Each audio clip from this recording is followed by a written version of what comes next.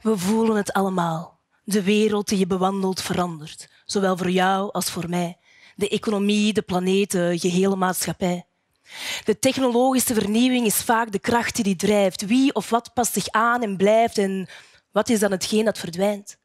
Wat komt er op ons af de komende jaren? En hoe zullen we het digitale vertalen naar zowel professionele als persoonlijke verhalen?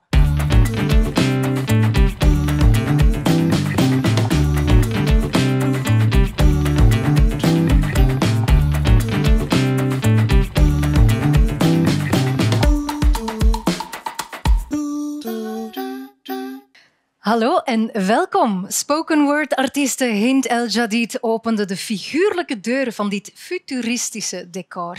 En Hind zal straks deze inspirerende tv-show ook dichterlijk afsluiten. Dit is NSPIRE On Air, onze jaarlijkse afspraak met de toekomst.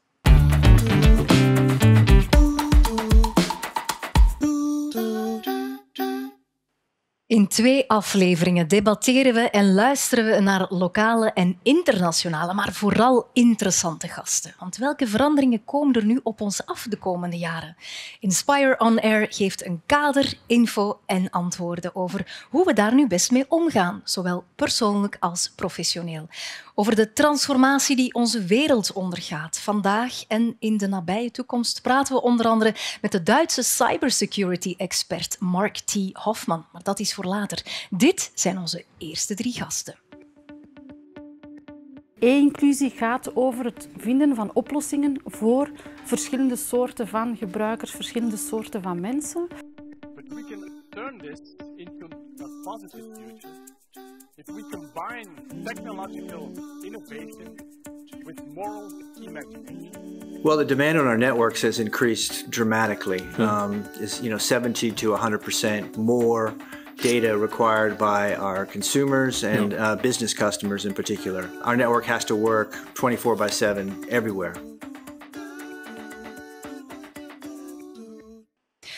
Jochanan, Eynikel en Ilse Mariën, welkom. John Porter, welcome. How are you?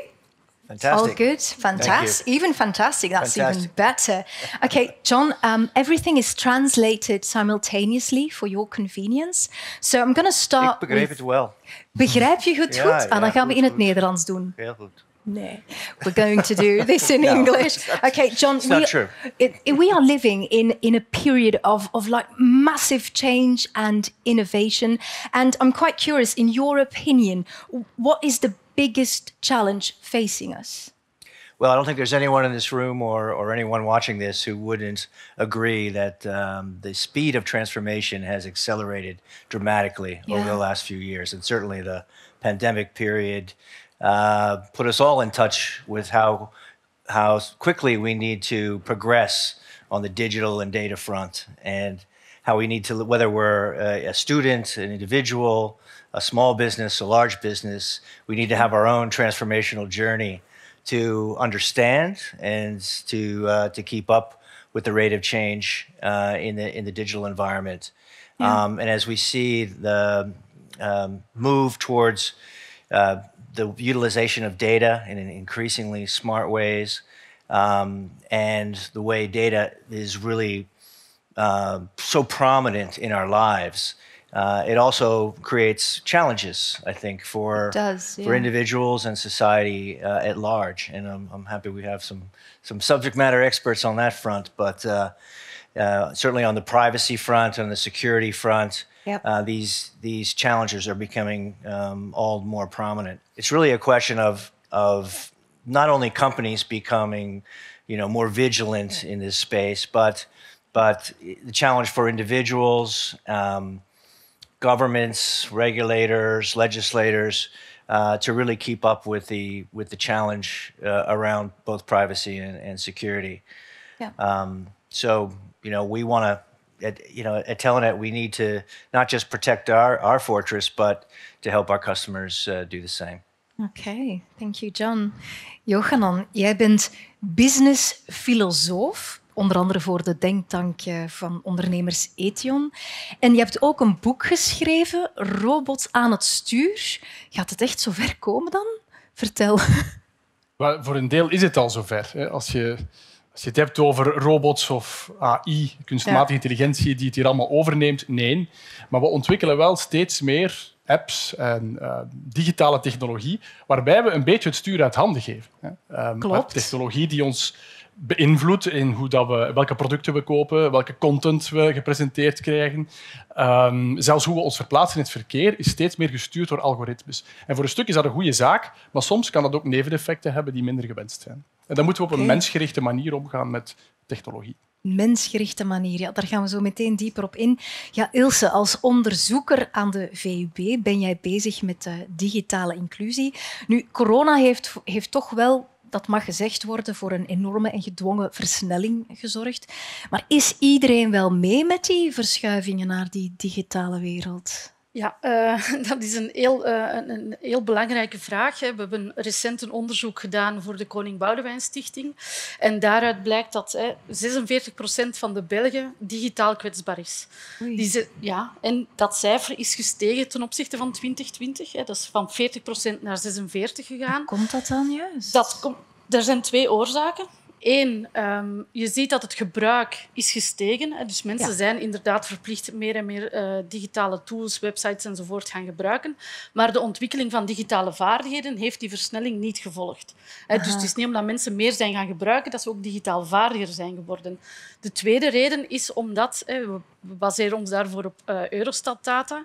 En nu is er ook een nieuw type data of een nieuw type vaardigheid gemeten rond cybersecurity, online safety enzovoort. Ja. En daar scoren we helaas in België heel slecht op. 30% van de Belgen heeft geen vaardigheden in termen van online safety enzovoort. Dus dat verklaart die stijging van eigenlijk de digitale kwetsbaarheid van de Belgen. En kan je daar dan ook een leeftijdscategorie op plakken? Of is het echt algemeen? Of? Dit is een algemeen. Dit is echt representatief voor de Belgische bevolking. Ja. Je ziet uiteraard dat cijfer wel stijgt, bijvoorbeeld bij mensen die laag opgeleid zijn. Daar gaat het naar 74%.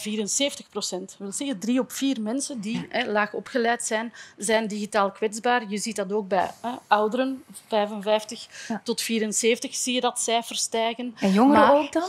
Je ziet tegelijkertijd ook bij jongeren, en dat is dan niet vanuit de Koning Boudewijn Stichting, maar een onderzoek op Vlaams niveau van de Digimeter, daar zie je dat het technologisch fatalisme bij jongeren stijgt. Technologisch fatalisme wil zeggen eigenlijk mensen die zeggen het is te veel, het is te alomtegenwoordig, het is te moeilijk, ik wil het niet meer, ik duw het van mij af. En je ziet dat cijfer ook stijgt bij jongeren. En nu al tot, denk ik, 17% van de jongeren die echt het technologische, het digitale van zich wegduwt. Ja, dat verbaast mij wel. Ja. Je sprak er al over, de werkvloer. Daar is ook gigantisch veel veranderd.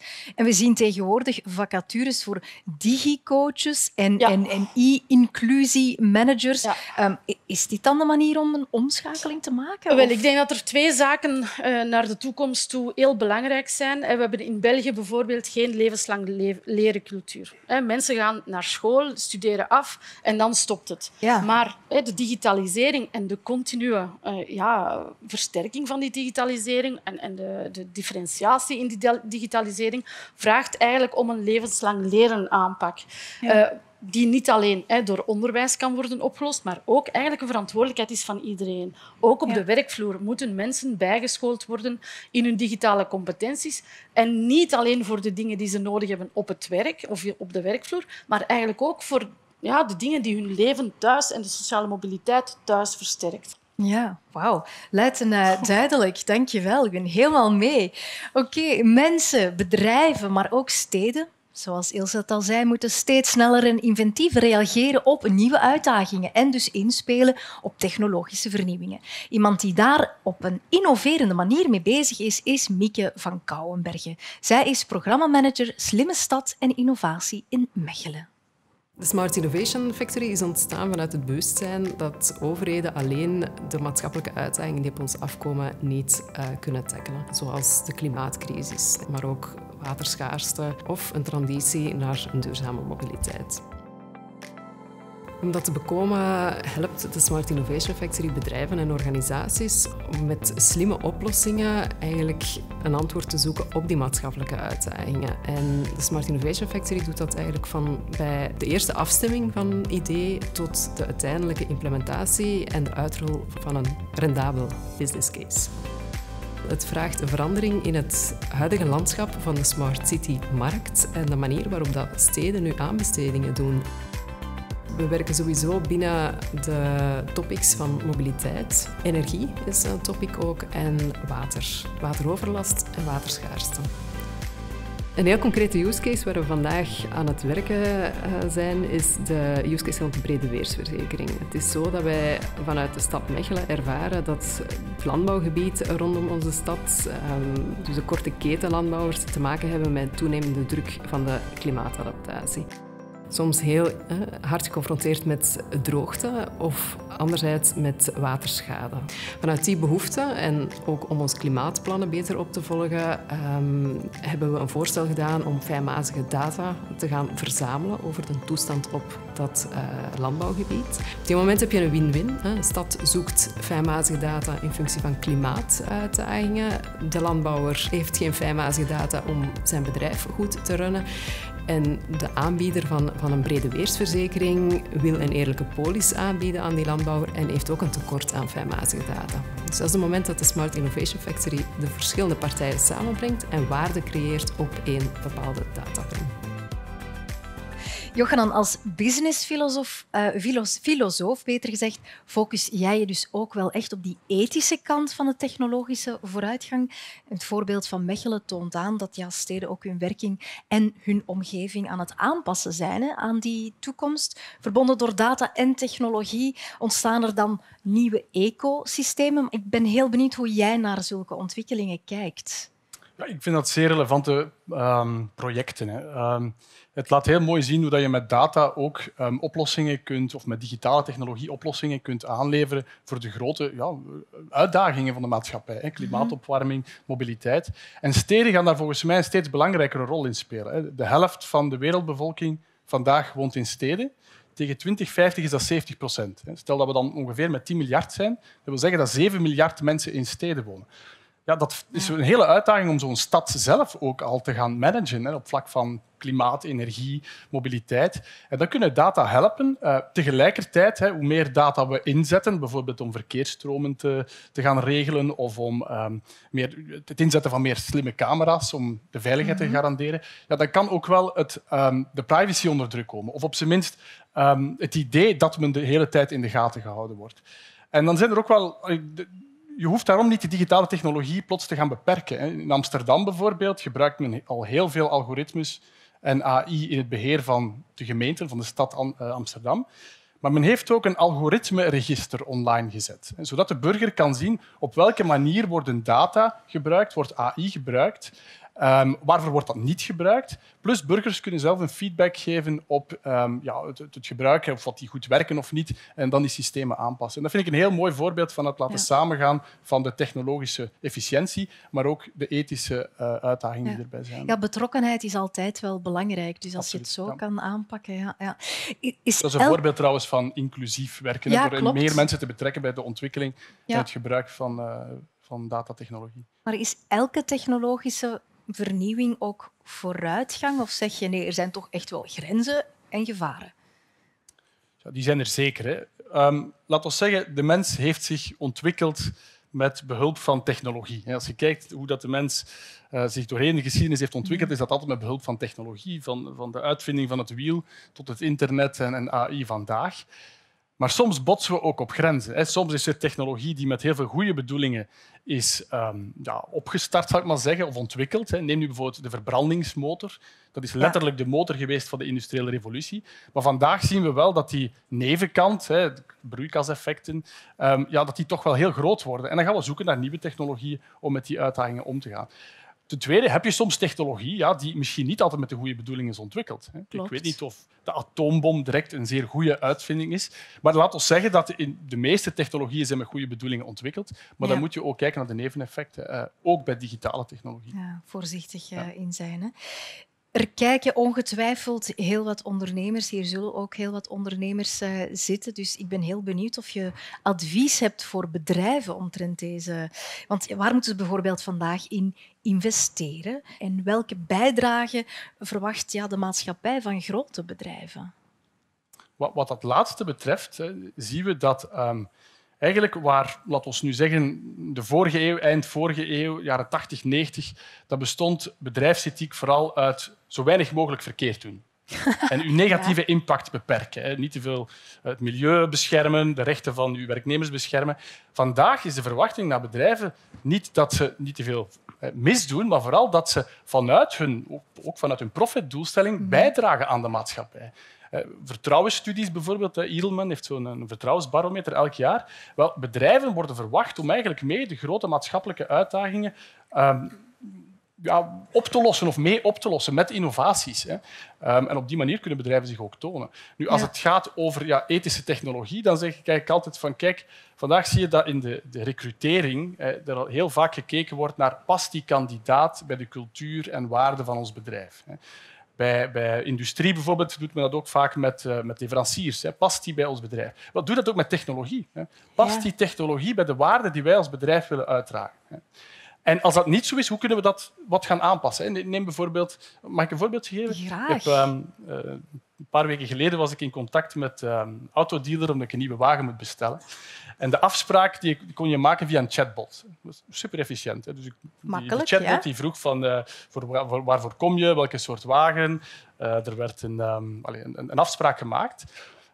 En 5 minuten later belt iemand van het secretariaat van die garage mij. Ja, ik wil eens vragen of alles duidelijk is, of je misschien nog andere vragen hebt. Maar ik vond dat een heel mooi voorbeeld van het inzetten van technologie om efficiëntieredenen, het pure administratieve, en dan het menselijke. Even toch checken, heb je nog andere vragen? En daar zijn mensen goed in. Ja. En dan denk ik dat je die technologie goed past bij de waarde van dat bedrijf, in dit geval klantvriendelijkheid. Oké, ik wil ook een nieuwe auto, geef maar straks door waar ik juist moet zijn.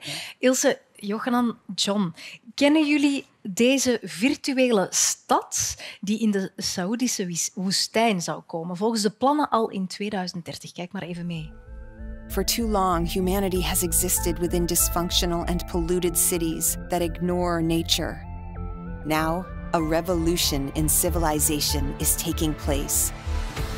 Imagine a traditional city and consolidating its footprint, designing to protect and enhance nature. The line will be home to 9 million residents and will be built with a footprint of just 34 square kilometers. The line's communities are organized in 3 dimensions. Residents have access to all their daily needs within 5-minute walk neighborhoods. And the line's infrastructure makes it possible to travel end to end in 20 minutes with no need for cars, resulting in 0 carbon emissions. The line is 500 meters tall, 200 meters wide, 170 kilometers long, and housed within an elegant mirror glass facade, with 40% of the world accessible within 6 hours, at the heart of the globe's key trade routes, a place for commerce and communities to thrive like nothing on Earth seen before. The Line, the city that delivers new wonders for the world. Ja, Ilse, Jochanan, John. Een realistisch beeld, John, what do you think?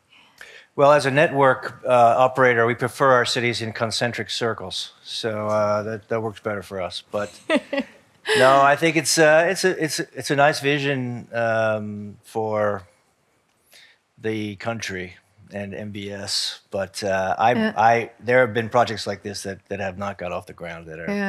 But the idea that as Joachim said, we can make technology evolution work for us in positive ways, I think is a great premise for doing a project like this. But it's not once again without its challenges. Mm-hmm. Is het een realistisch beeld voor jullie? Ilse, wat denk jij? Zucht. Ik stel mij zeer de vraag in hoeverre dat er is gesproken met burgers, met mensen over... Ja, willen zij inderdaad zo leven en daar leven?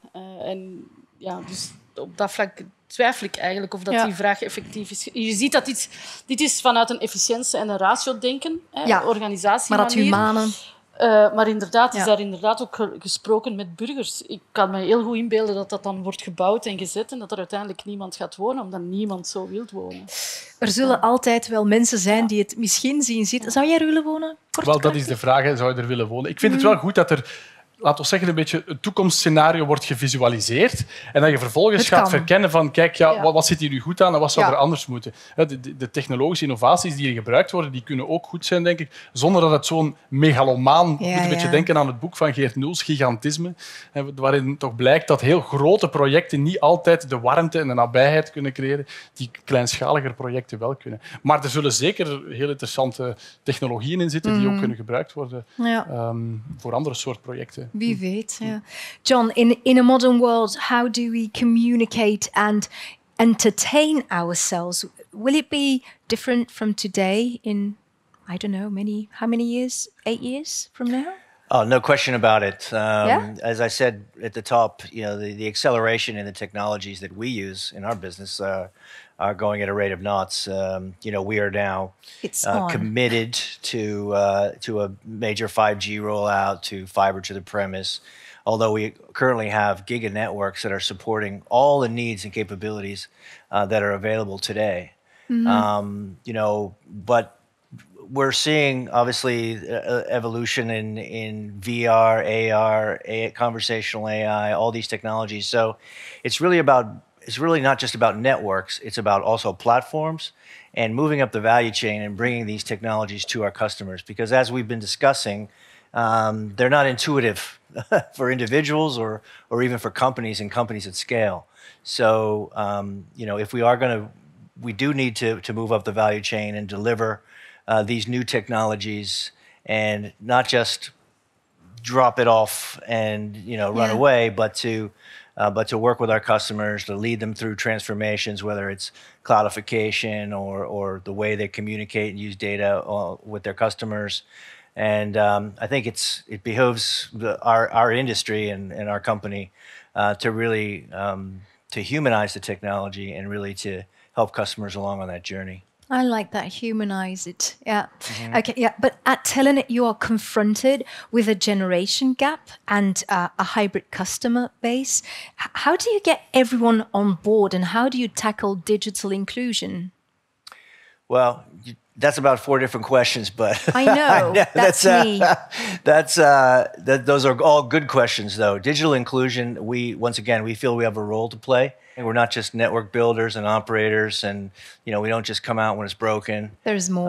There's a lot more that bigger role for us to play, and I think both of our guests have alluded to that fact. That if you're a purposeful and sustainable organization, you need to find your role in this world because it's the biggest thing that's affecting us all right now. Yeah, true. Hey, what's your advice to companies to have a successful digital transformation, and what kind of challenges will they face?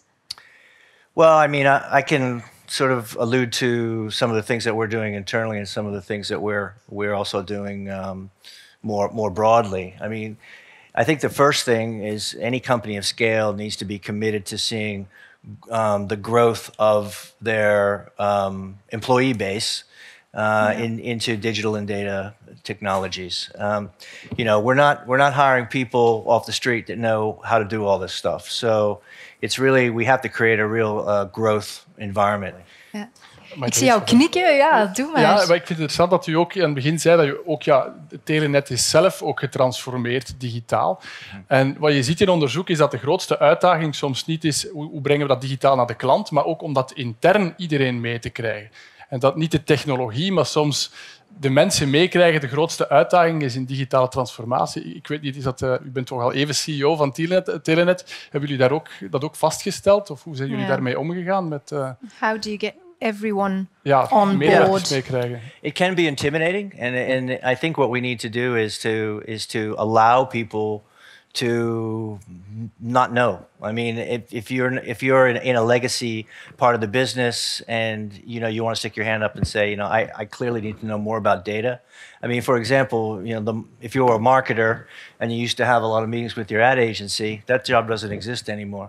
it's about using data in segmented, increasingly micro-segmented ways to reach out to and engage with your existing customers and your potential customers. So, I'm not going to say, hey, I'm going to replace all these people and get the people that don't understand data in. I'm going to say, look, it's okay not to know. And we have strategies to help you come along and support this transformation that we're all undergoing. Yes, they're not alone in this, and that is absolutely very meaningful. Thank you, John, for being here. Thank you, Ilse. Thank you, Jochanan. Give him a round of applause.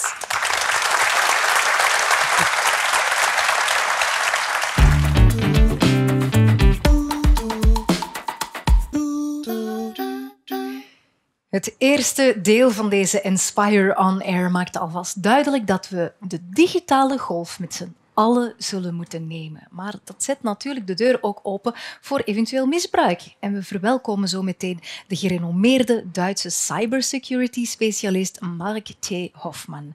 Na deze babbel met Tim Verheyden en Mark van Tiggel. Dag Mark, jij bent de Security Director bij Telenet. En Tim Verheyden, ja, jou kennen we wel een beetje, hè? VRT-journalist en ook gezicht. Maar je bent de laatste jaren je volop gaan specialiseren in de gevaren en de valkuilen van die gedigitaliseerde communicatie en marketing. Je had het dus eigenlijk heel snel door dat het iets groots zou worden. Het begon met de dagen een aantal jaren geleden toen ik in Macedonië zat bij de jongeren die fake news aan het verzinnen waren rond de verkiezing van toen nog Donald Trump of Hillary Clinton. En dat was een heel goed businessmodel. En toen begon het met de dagen, want het was al wel wat aan de gang, het misbruik, het digitale misbruik, dat die technologie en die digitalisering toch ook wel gebruikt kan worden om een beetje mensen te bedotten. En dat is wel jammer natuurlijk. Ja, klopt wel. Ja, we worden allemaal geconfronteerd met phishing, fake news. Maar hoe herkennen we dat nu eigenlijk? En hoe wapenen we ons daartegen? Wel, vroeger was het makkelijk om te herkennen. Ken je nog de Nigeriaanse oplichting? Dat gaat eigenlijk al mee van 1900. Hè. Je krijgt een e-mail, er is iemand gestorven, je wordt een grote erfenis nagelaten. Met heel veel fouten in. Heel veel fouten in. Ja. Oké, dat kon je dan nog herkennen. We moesten dat leren kennen. Maar nu, de dag van vandaag, zit je met zoveel variaties natuurlijk. Maar ik denk dat we toch nog altijd net iets te vaak sms'jes krijgen en e-mails die komen van een gerenommeerd bedrijf, waarin bijvoorbeeld ook van de politie die zeggen van kijk, je hebt een verkeersboete begaan. Klik hier. En mensen denken dan oei, wat heb ik gedaan? Er stijgt een zekere stress in je lichaam en je gaat klikken. Maar als je dan heel goed gaat zoeken, blijkt dat er geen locatie bij staat. Maar je moet het wel weten. Dus er zijn zoveel manieren om zaken te herkennen. Maar het is moeilijk. Het is heel moeilijk. Ja. Ik kijk altijd naar het e-mailadres en dan zie je, dat is niet het juiste. Maar dat wordt ook tegenwoordig heel erg goed nagemaakt. Want die e-mail die ik kreeg over mijn verkeersboete kwam effectief van police.belgium.eu. Ja. Okay. Dus je moet al heel goed zeker dat het niet Ik ben zeker, ja. Oké, goed. Ja, het kan, hè, Mark. Maar moeten bedrijven leren anders communiceren? Of heb je een advies? Ik denk wel dat bedrijven moeten rekening houden met het feit dat je bijvoorbeeld phishing-sms'jes krijgt. Ik kreeg onlangs zelf een sms'je van een bedrijf dat mij aanmaande om mijn openstaande factuur te betalen van slechts €10. Maar dat is een hele bijzondere lange link bij en iets dat leek op een rekeningnummer. Maar ik kom nog van de tijd dat je eerst 3 cijfers had, een punt enzovoort. En ik stelde mij vragen. Ja. En dat bleek het effectief waar te zijn. Maar ik heb mijn factuur niet betaald, maar ik heb nog eens erbovenop €10 aanmaningskosten gekregen. Ik wil maar zeggen, als bedrijf denk ik dat je moet rekening houden met de context waarin dat we vandaag leven. Ja, klopt. Ja, de impact van een cyberaanval, dat kan natuurlijk heel erg groot zijn. Laten we even kijken naar wat AZ Mol, het ziekenhuis AZ Mol, is overkomen. Dinsdag 2 februari 2021 merkten we 's morgens in de ochtend performantie-issues op ons netwerk, op onze systemen. We zijn dan op zoek gegaan naar het proces dat eigenlijk dat gedrag veroorzaakte. En dan hebben we gezien dat dat een account was die we op dat moment daar niet verwachten. We hebben dan onmiddellijk die account ook gedisabled. Na 30 minuten kregen we boodschappen op de verschillende pc's. Uw bestanden zijn gestolen, zijn gehackt en als u die terugwenst, dan gaat u daarvoor moeten betalen. We hebben dan beslist om het interne rampenplan af te kondigen. Dat wil eigenlijk zeggen dat de crisiscel gaat samenkomen en dat al onze noodprocedures geactiveerd worden. Daarnaast hebben we gestart met externe communicatie. We hebben onze partners, onze leveranciers op de hoogte gesteld. En we hebben onze cybersecurity verzekering geactiveerd. Dat wil zeggen dat zij binnen de 4 uur een Cyber Emergency Rescue Team sturen ter plaatse om de situatie op te lossen. In dit geval was er geen data gestolen, ging enkel alleen maar om pure ransomware. Dus een versleuteling van bestanden waar we niet meer aan konden. Finaal hebben we dan samen met de mensen van het CERT de situatie hersteld. We hebben uiteindelijk niets betaald. Als we nu terugkijken 1,5 jaar na de aanval, wat is er concreet veranderd ten opzichte van die aanval? Eén, ik denk zeker awareness. Ik denk dat iedereen in het ziekenhuis, waaronder ook wij zelf, een veel grotere awareness hebben. We zijn ons bewust van het probleem. Tweede punt, wij hebben de budgetten die we investeerden in het verleden in de cyberverzekering, hebben we nu aangewend om te investeren in een Security Operations Center. Dat wil zeggen dat wij ons door een extern gespecialiseerd bedrijf 24/7 laten monitoren.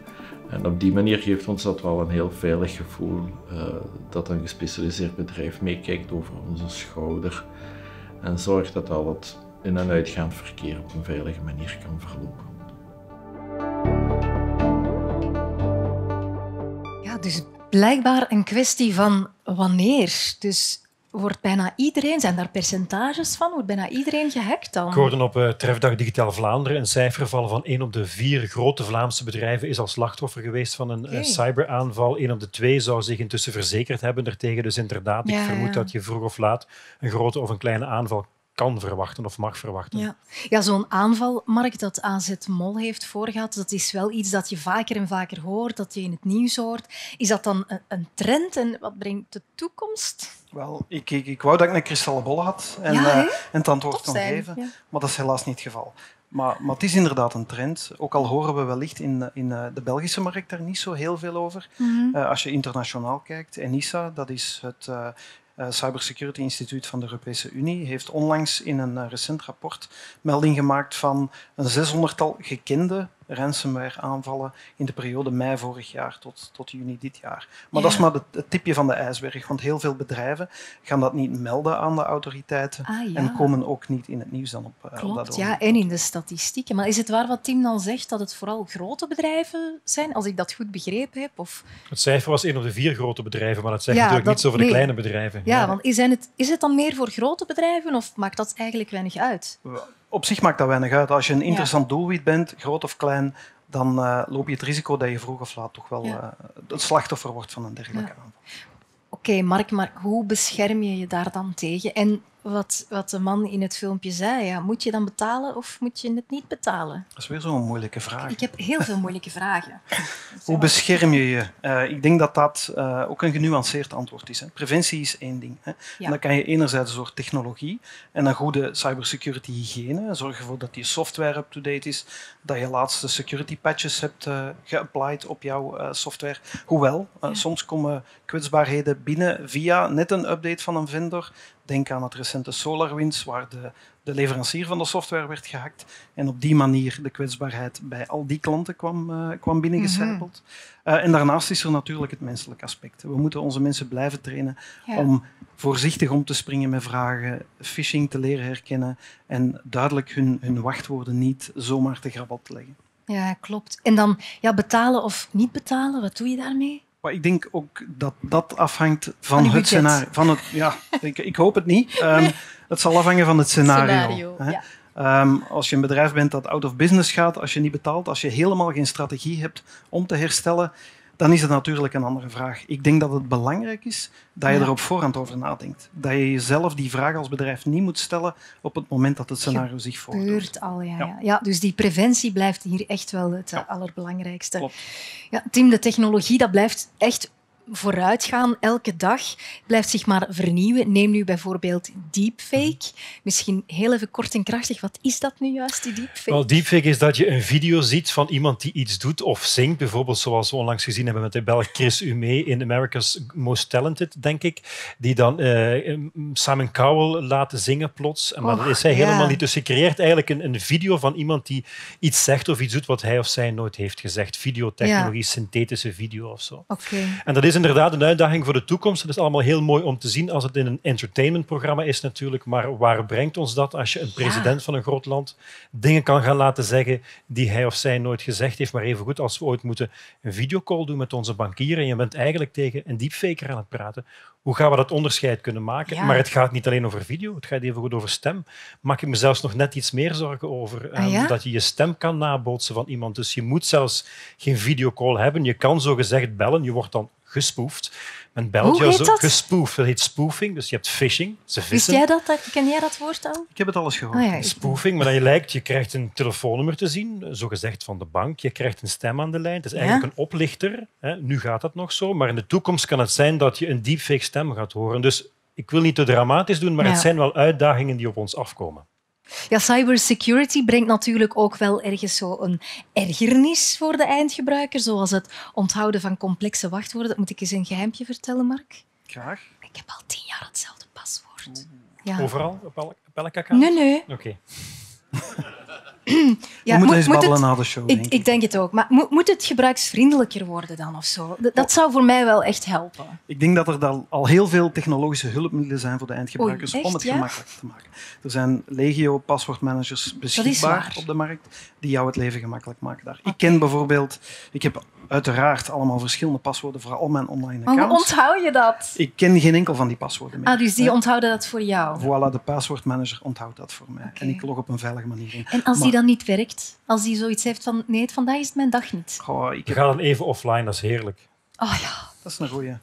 Ja. Maar ook in de bedrijfscontext zijn er steeds meer mogelijkheden om zonder paswoord te gaan authenticeren. Dat is wel waar. Nu, het is allemaal afhankelijk van de context, uiteraard. En het niveau van vertrouwen dat er is in die sessie van die gebruiker op dat ogenblik.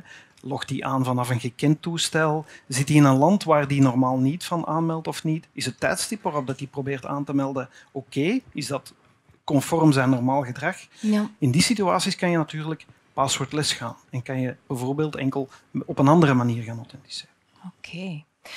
Ik denk dat jullie ook heel erg hebben uitgekeken naar de komst van onze volgende gast, Mark T. Hofmann. Dus laten we ons verhuizen naar de sofa. Goed? All right. Okay. And also hackers make a series of decisions. They are choosing targets. They are choosing methods. Amateurs hack systems. Professionals hack people. This is a quote by security expert Bruce Snyder, and he is damn right. And meanwhile, he joined us, Mark T. Hofmann, ladies and gentlemen. Thanks for having me. Mark, I'm really curious. What does a typical hacker profile look like age, profession?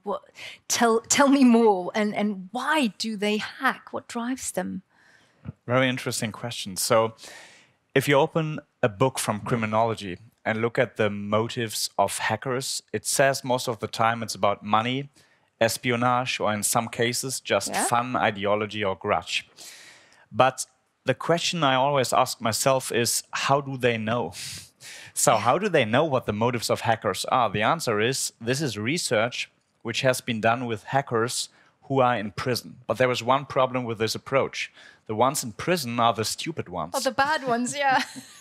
Yeah, so it would be for companies and law enforcement and intelligence agencies, it would be much more interesting to get in touch with the ones who still do it. So but who how are do you free. find them? Well, they are quite hard to find, or it's not hard to find them. There are forums, there are darknet groups, there are subreddits. It's not the big question of where they are and where they inform themselves.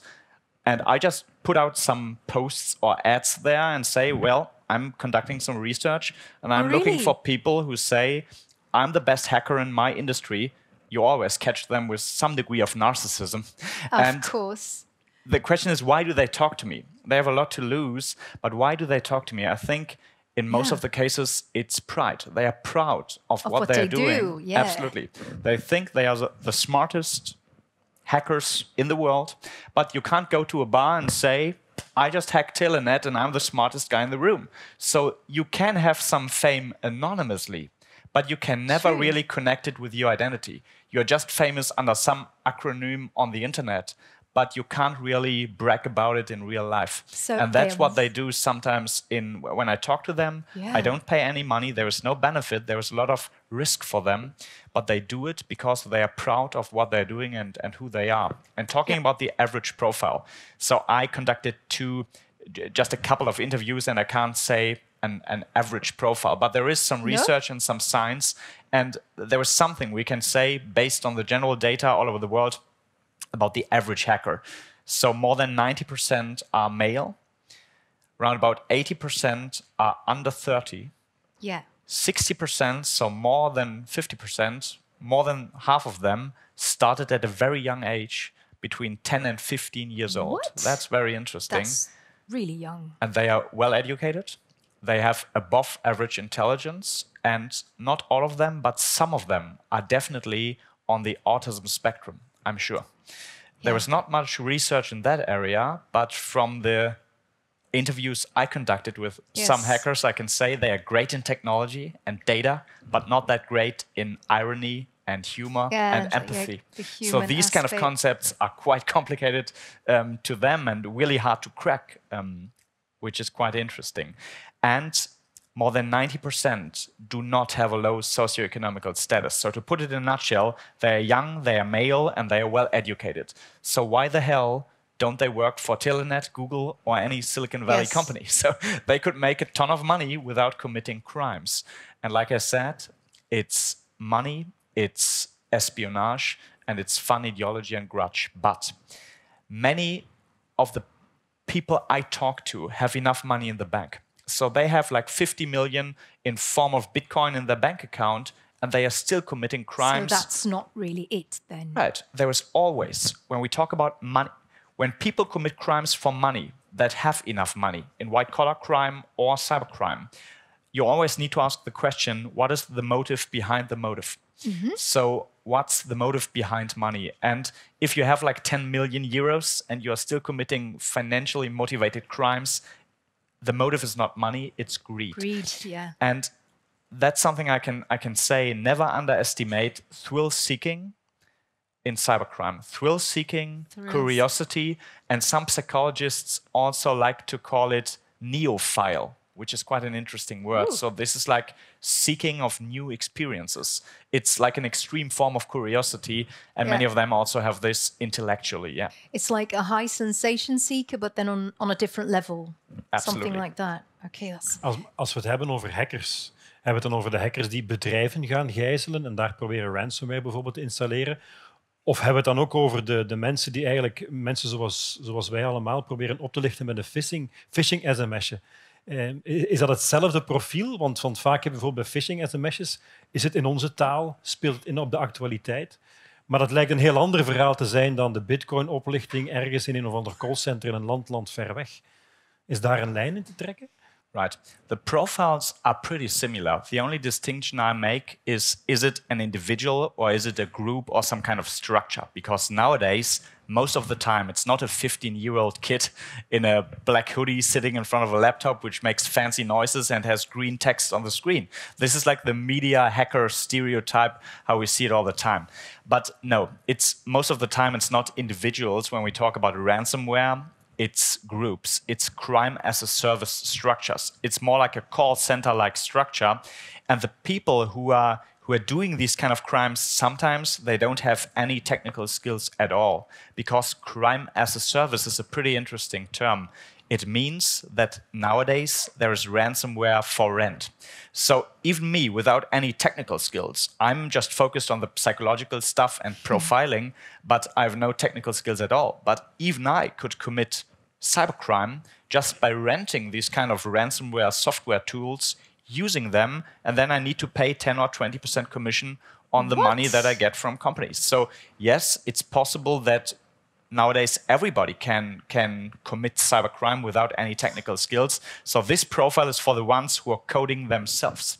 But there are some call center-like structures where also people can commit crime, cybercrime, without any technical skills. Yeah. Het blijkt wel een hele business te zijn natuurlijk. Ongelooflijk dat Ondanks het thrill-seeking gedeelte lijkt het mij toch echt ook wel een business. Ja, die bedrijven organiseren zich net als moderne software development bedrijven met een HR-structuur, met trainingen en zo verder. Yeah. Talking about the crime as a service structures, when we talk about ransomware, well, what is ransomware? You have a window on your screen which says your data has been encrypted and now you need to pay a ransom, which is between 2 million and 250 million, depending on the size of the company. And many companies say, well, why should I pay? We have a good backup system. We can just restart the system, so why the hell should I pay? But now, they do not just threaten that you don't get your data back, they also threaten companies that they will publish it on the darknet. There is a website on the darknet called Industrial Spy. This is pretty much like Amazon for industrial espionage. So basically they say, we encrypted all your data, and if you don't pay, you don't get it back. If you say, well, we have a backup, we won't pay, then they say, all right, then we will publish it on the darknet, and some Chinese or Russian company may be willing to pay 1 or 2 million for the data. And they pretty often, some companies or intelligence agencies or whoever will be willing to pay this amount of money. Yeah? They're becoming smarter and smarter in a way. Absolutely. And really, they are also building service structures. So these ransomware windows, pretty often, I'm not joking, that there is like a support hotline.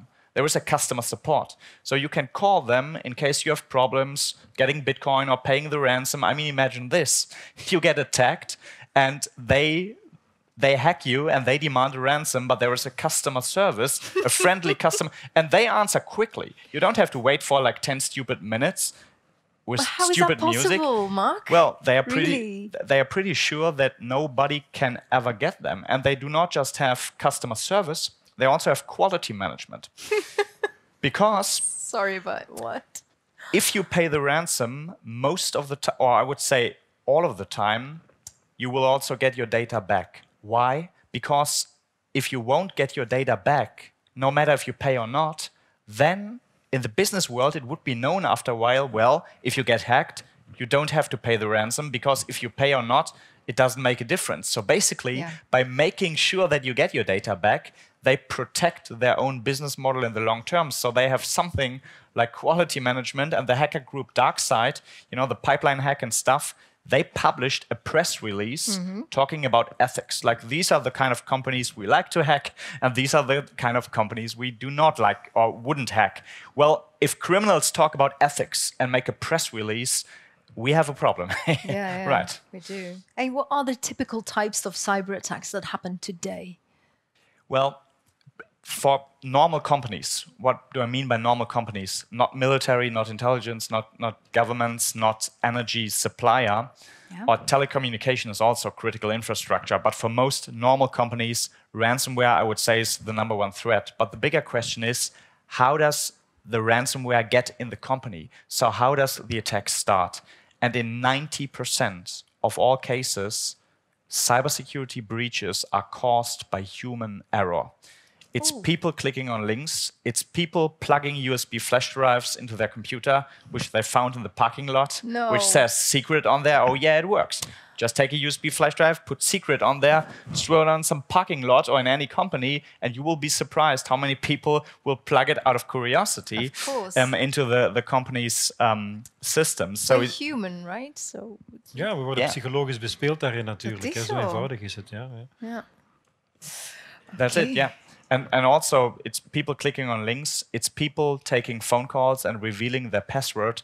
So people are cybersecurity's weakest link. So I always urge companies, you need to invest in a technical infrastructure and technical security, long passwords and firewalls. And this is all very important. But you also need to invest in a human firewall. Because if I call you and manipulate you to give me your password, you can have the best and longest password in the world. Yeah. This is social engineering, and it works all the time. And pretty often it works something like this. Someone calls any person in the company and says, hello, Here is the technical support. Monica, did you just open an attachment? Well, Wednesday, 9:30, most of us did open some kind of attachment. Then they say like, all right, someone is trying to attack through your computer our whole company. Monica, if you don't want to see our company on the news tonight, you need to follow my instructions. Monica, listen to me carefully. First, I need your username and password. Yeah, you panic. It works, absolutely. You're in panic, and many people just reveal username and password. It's very easy to fake the number which pops up on the display, and if it just looks almost right, or could be the IT support, well, many people do it. And no firewall in the world will protect you from these kind of approaches. So social engineering is very big, and awareness and building a human firewall, so to say, is much cheaper than paying the ransom. Yeah. Je ziet dat ook eigenlijk bij het, denk ik, het persoonlijke verhaal, bij het phishing-verhaal, is dat als ik naast jou zou staan en ik vraag je paswoord voor eender wat, dan zou je denken van, wat vraagt hij nu? Maar als je de telefoon neemt en je zegt, je moet nu je paswoord geven, er is iets op je rekening fout, mensen zijn geneigder om dat sneller te doen. In het digitale verhaal. Dat is opvallend natuurlijk. Hè? Ja, dat is inderdaad wel. Hey, what do you think about the laws about GDPR, for instance? Is that helpful? Is that... Well, it depends. I'm for privacy, I'm for more data protection, absolutely. But if it just happens in one country, or just in Europe, then it's quite hard to compete with US companies because they don't have any of these restrictions. And in that sense, talking about an economic perspective, it's not that good. Second point, it's not possible to create awareness with a law. Because many of my friends, I mean, we have GDPR and stuff, but many of my friends say, well, I don't care about privacy because I have nothing to hide. What a stupid argument. To be honest, if you are in your living room and you watch some kind of TV or Netflix show or whatever, and someone walks up to your window and looks inside your living room like this, none of you would say, well, let him look, I have nothing to hide, right? So privacy is not about if we have nothing to hide or not. And by the way, if you have absolutely nothing to hide, what a boring life. Right? Ja, dat is absoluut true. Yeah. Ja, we hebben de kans om een zeer exclusieve gast te hebben die hier heel veel over weet. Hebben jullie nog een laatste vraag misschien voor Mark? Ja, hoe dat we eigenlijk het verhaal keren. We lopen nu vaak achter de feiten aan. We zitten ook in die periode, hè, ongetwijfeld, digitalisering. Hoe krijgen we het nu gekeerd? Is dat überhaupt mogelijk dat we niet als individu, als bedrijf achter de feiten aanlopen, maar dat we het verhaal gekeerd krijgen? Well, yes, it's a little bit like hackers invent some new, all the viruses and ransomware, it has a new look every month or every week or basically every single second. During COVID, it really increased. But there are also solutions that are increasing in an incredible speed. I just want to give one example. In cyber profiling, which is like what I do or what my métier is or what I'm interested in, there is one thing which is, let me maybe explain it like this. You all know what a dialect is. A dialect is a regional difference in the use of language. But there is a theory that we all have an idiolect. What is an idiolect? An idiolect is like our personal dialect, like a fingerprint, which makes us, which is different compared to everybody else. The question is, how much data do you need to find out the linguistic fingerprint of a person? And might it be possible to identify one person in 10 million based on 10 emails? And the answer is maybe yes, because the way we use language, if the verb is in the beginning or in the end, the way you make mistakes, the way you use interpunction and stuff, there are slight differences, but it's possible to identify these kind of differences. So language profiling, to be able to identify people, this might be a problem for hackers. So there's also some good news. And there is a tool right now on the website Hacker Factor. There's an artificial intelligence tool which is called Gender Guesser. This is an artificial intelligence which tries to find out your gender just based on a couple of words. So I did put in something like, "Hi, how are you doing?" And it says 90% male. What? And I wondered, like, this was like 5 words. I tried something else, and it always said 90% male. I asked my girlfriend, put in something. And she literally put in like, hi, how are you doing? Should we go and drink something? And it said female, 90%. Wow. And I was surprised if it's possible, based on 5 or 10 words, to make a probability statement about your gender. What is possible if I have like 10,000 emails or blog posts or whatever? So for police and intelligence, language profiling and forensic linguistics, it's a very big thing. So not just the hackers are advancing and developing new technologies, but also the white hat hackers or the good guys. Yeah. Ja.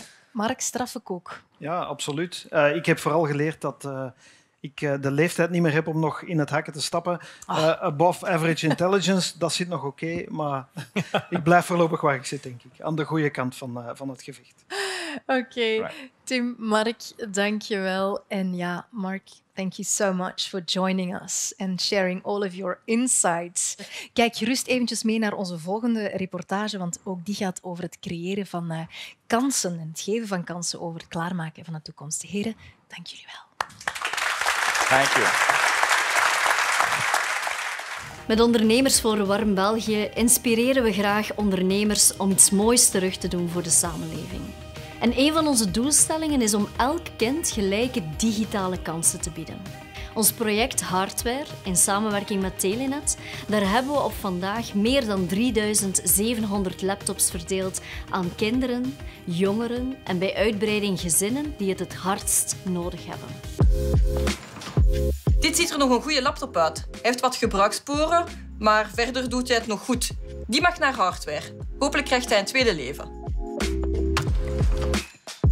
Dankjewel voor de laptop. We gaan er vast iemand blij mee kunnen maken die hem heel hard nodig heeft.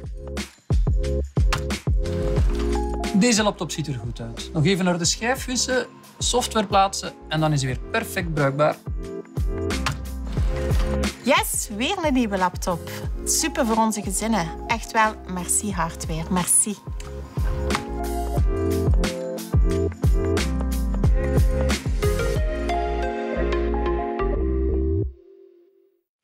Ja, we hadden het in deze aflevering over digitale inclusie en dan is Heartware een meer dan passende actie. Wil je trouwens meer weten over Heartware? Surf dan gewoon naar de website.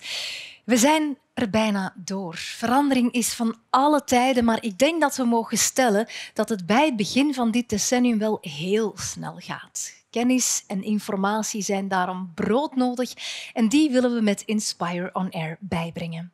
Dank je wel dat je erbij was. En het slotwoord is voor Hind Eldjadid.